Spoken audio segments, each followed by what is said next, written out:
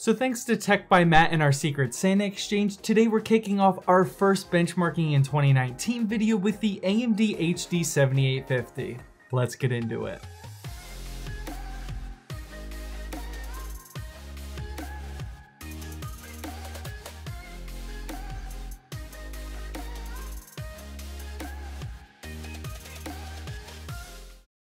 Hey, welcome to Zach's Tech Turf. Today we're going to be checking out and most importantly benchmarking the AMD HD 7850 to see what it's capable of with some 2019 gaming action. And if you're new here and you want to see more benchmarking or PC building videos, then hit that subscribe button down below and also that notification bell. That way you never miss an episode. But yeah, let's check this thing out. All right, so this thing that Tech by Matt sent over is the AMD Radeon HD 7850, specifically the Power Color model with 2GB of GDDR5. The 7850 launched all the way back in 2012, which is 7 years old at this point, and it was built on the 28nm platform, which seems like the size of a baseball here in 2019. This specific 7850 is rocking a core clock of 860 MHz and a memory clock of 1200 MHz. For those of you that don't know, the 7850 was basically just a lockdown version of a 7870, which had a little bit more power. For power requirements, on paper this thing has a TDP of 130 watts, and AMD recommends at least a 500 watt power supply because GPUs just weren't nearly as power efficient as they are today. This specific one also requires a 6-pin power connector that's coming out of the back of the graphics card. Speaking of which, I'm sure that most of you saw earlier this week that Nvidia announced that they're doing the same exact thing with the power connector replacement on the RTX 2060. It's now on the back of the graphics card.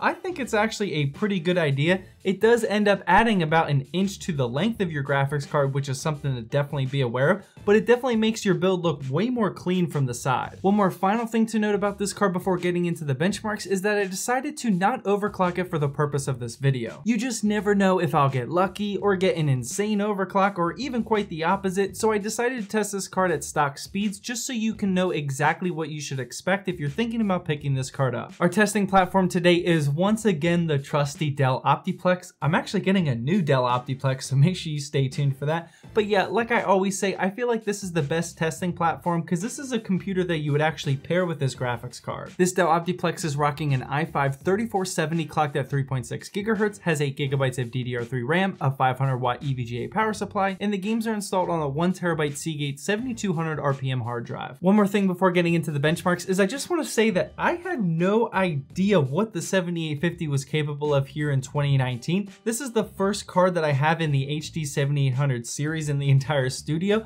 and the results were pretty eye-opening. The first game up on my benchmarking run was Fortnite, obviously, and I actually got a nice 68 FPS average with 1080p and medium settings and the resolution scale at 100%. Quick disclaimer though, please don't mind the terrible gameplay. Next up we have Rainbow Six Siege, and here in 1080p and low settings, I got a stupid high FPS average of 103. I honestly couldn't believe when I saw this, as the 0.1% low stayed at 60 FPS, which is absolutely perfect. CSGO followed up next. We'll get into the tougher to run and newer games in just a second, and here in 1080p and medium settings, I averaged yet another impressive average of 141 FPS. PlayerUnknown's Battlegrounds was next, and to bring things back to reality, here I only averaged 42 frames per second in 1080p and low. It might not be a bad idea to crank this one down to 720p if you want closer to that 60 FPS mark. Moving on, I tested Rocket League, and here with a 1080p resolution and high quality settings, I averaged 111 frames per second, and it was seriously running buttery smooth. Next up was Grand Theft Auto 5, and this one was probably the biggest surprise of them all. Here in 1080p and low settings, the HD 7850 was still able to maintain an 87 FPS average, and the game performed great. Getting into the newer and tougher to run games, I tested Battlefield 5 up next, and here in 1080p and low settings, I still managed to get an FPS average of 50. The game did stutter a good bit, as you can see with the low 1% and 0.1% lows, so you might want to go 720p on this one. Assassin's Creed Odyssey followed, and for this one, I did decide to drop the resolution down to 720p with low settings, and I averaged 42 FPS with the built-in benchmarking tool. And finally, the last game on my benchmarking run was the new Shadow of the Tomb Raider with its built-in benchmarking tool, and here I averaged 39 FPS in 720p and low settings. So there you have it. That's what the HD 7850 is capable of here in 2019, and I don't know about you guys, but this thing honestly shocked the heck out of me. I really had no idea that this budget card from 2012 was still capable of running almost every game in 1080p still, and if you can find a really good deal on it, then it may just just be a good option for your next budget build. Well, that wraps up my review of the HD 7850 here in 2019. Now feel free to head on over to one of these two videos if you haven't seen them yet, and definitely hit the subscribe button because next week I honestly haven't planned my upload schedule, but I promise it's going to be good. You probably don't want to miss those videos.